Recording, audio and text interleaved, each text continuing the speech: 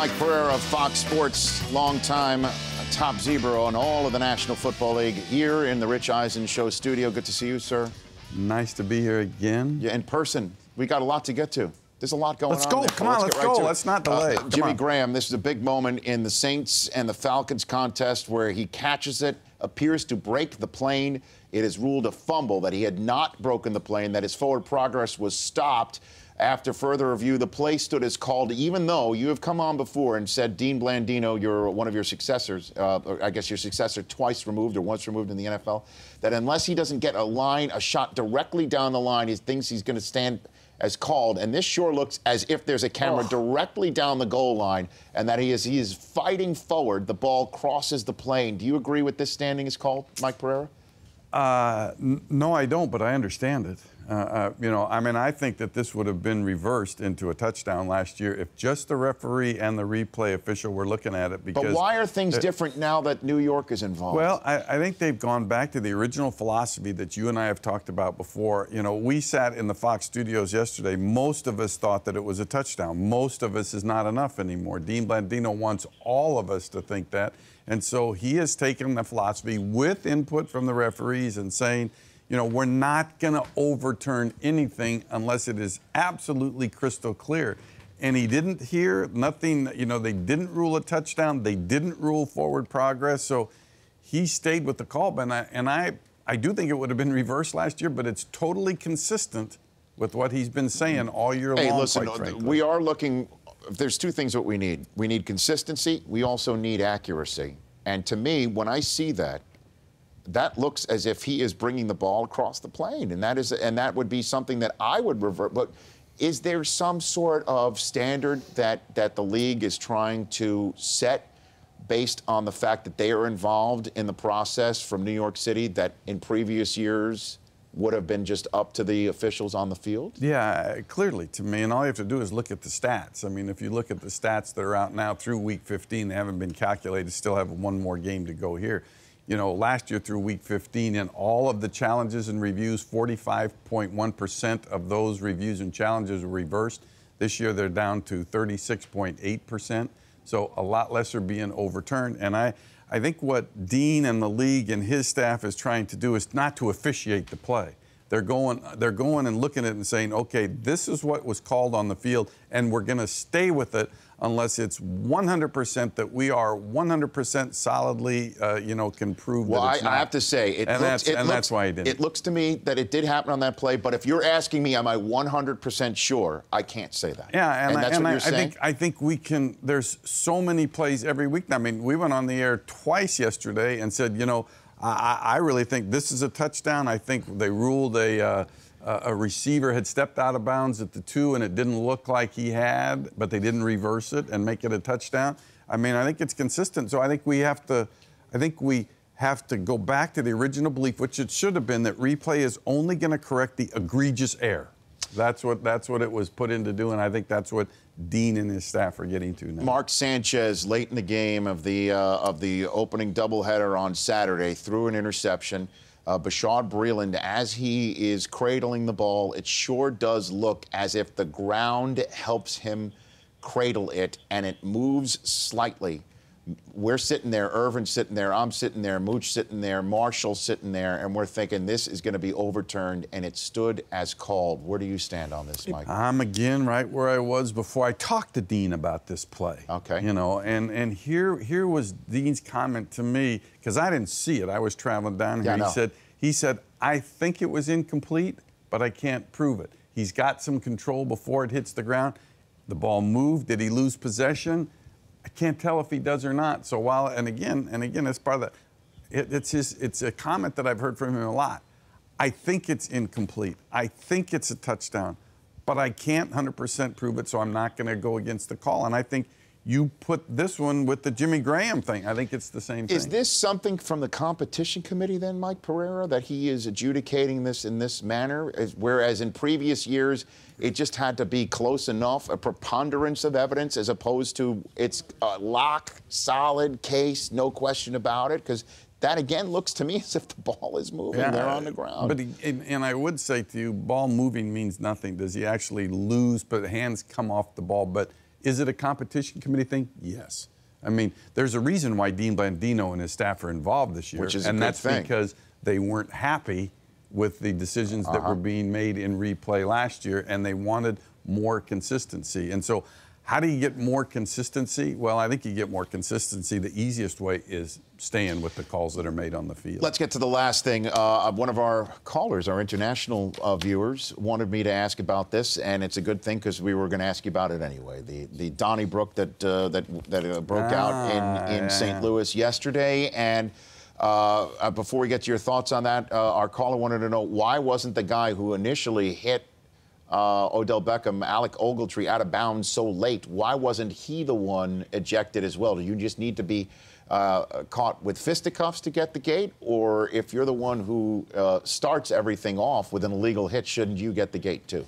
Well, you know, I think if you just had nothing other than Alec Ogletree's hit out of bounds, it wouldn't be an ejection. I mean, it's a late hit, it's a football act.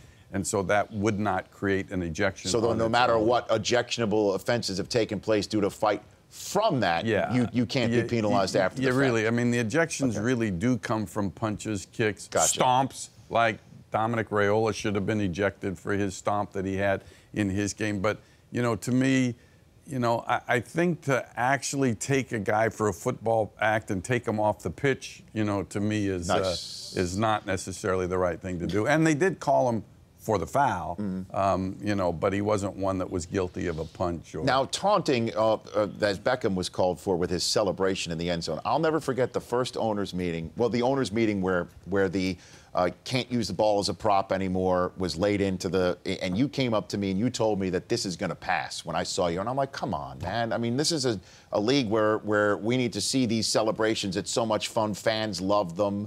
And you said, this is not just from me, this is from ownership. These are from letters that the league gets from high school coaches saying, please put an end to this stuff because we're seeing it too much on our field of play.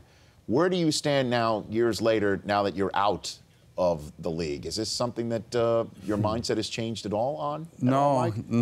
I mean, I even feel stronger about it now. You know, I don't think that we have that Giants-Rams fight without the Beckham spinning of the ball at the opponents, and then you get Trey Mason, who, you know, he now imitates Victor Cruz in his dance and Beckham in his dance, and it's all to me taunting, and it leads to what they're going through now in the league, which is these pushing and shoving and altercations. And I'll tell you, the league doesn't like that, and they do get letters from high school coaches and Pop Warner coaches and saying that, you know, they're not allowed in lower levels because sportsmanship is an issue, and they want to teach sportsmanship. But what about showing exuberance? What about showing exuberance, Show exuberance is great. Celebration is great. Demonstrations, another thing. I think that's another thing. And, you know, and throw me under the bus because I am one of the purists. I don't like sledging, as was referred to. Sledging. And I love David's call, but I don't like sledging. I don't think it has a part in the game. And, you know, to me, it's not just Odell Beckham that catches the pass. It's the quarterback that throws it. It's the lineman that blocks. It's the defense.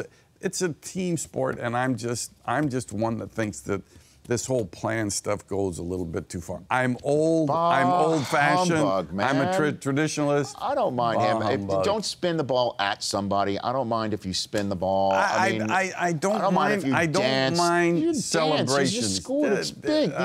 These things very rarely happen. Very rarely happen. My God, it seems like for some players, yeah. I mean, I don't know. I mean, some of these guys, when these offensive linemen get in the end zone, it's fantastic. Well, if that happens, I say let them do something. But if somebody's on their 13th touchdown of the year. That's a special occasion, but you got guys catching a 4-yard pass for a first down, and they got to get up and give the big signal. Come on. Mike Pereira of Fox Sports is here on the Rich Eisen Show. As always, we appreciate you coming in, and then after you come in, we have a special segment with you for just our television-only viewers.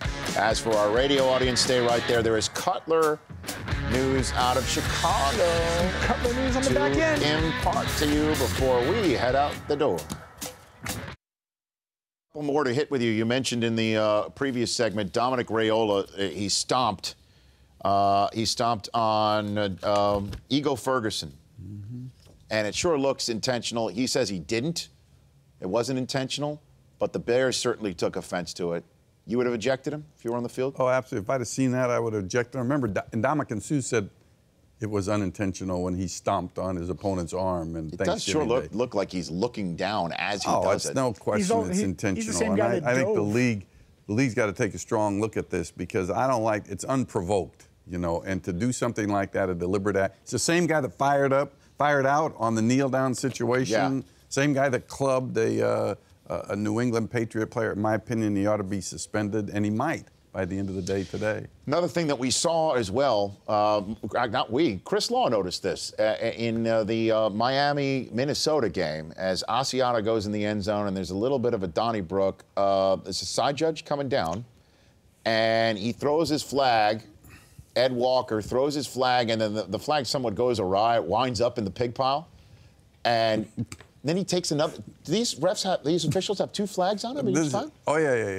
This is not a good thing for a first-year official because this video is going to be around forever. I mean, he throws with the empty hand. Here's about the quarterback. This is an empty hand flag throw by a first-year official, Ed Walker, out of the Pac-12, who's going to live with this forever. I saw that and started laughing hysterically, and I'm sure that so they have 2 every member of his crew. Oh, you always have 2 because you can throw 3. I've seen 3. 1 for 1 infraction, then you get the other part, then the hat goes next. Yeah, the hat goes next. So. But the first one, he threw it, and it just it must have hit him. And then he whiffed. Look at he whiffed again. See, he thought he had 2 in the front of his pockets there. I don't know how the thought he was going Travis Kelce back. Looked like he was going Travis Kelce motion. I know, it's amazing. Well, he kind of lost it. You know, he never. That's why it would have been a fumble because he never had complete control of the flag in his hand when his hand started forward. So that means we should have another one of these on the set for you, just in case? Yeah, we should. Okay. I'll bring one. What else do refs have 2 of? Mike? Bean bags! Thank God we're going to break. The Rich Eisen Show, weekdays at noon Eastern. On Audience.